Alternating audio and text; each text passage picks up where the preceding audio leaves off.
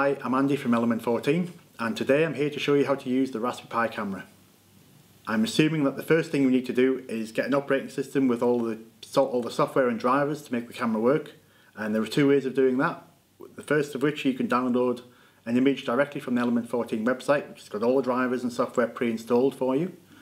The second way is if you've already got an existing operating system, there are some detailed instructions on the website so you can download all the drivers and software yourself and actually install and compile it. That once you've got a pre-built operating system, there are some very simple ways of actually showing you how to use the camera software. The first thing we need to do is fire up a command called /opt/vc/raspicam. That's the main camera program, and I'm going to use a -o option to create an output file called test.jpg. And if I execute it, what we can see is the camera. The image from the camera is displayed on the screen, and it will show for 5 seconds by default. And once 5 seconds is up, it will actually take a picture, and that will be saved on the file system. So if I do run the command, you can actually see it's taken the image. It's taken about 2 meg in size. There are some nice options we can use from the camera itself.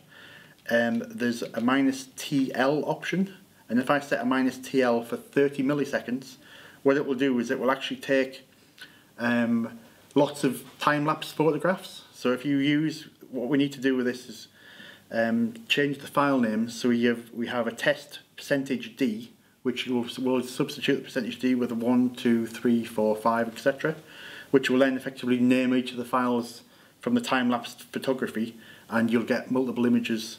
And what this will do is it will actually take, the camera will display, and what it's actually doing is every 30 milliseconds it will now take an extra image, and that will continue taking photographs for as long as the software is running.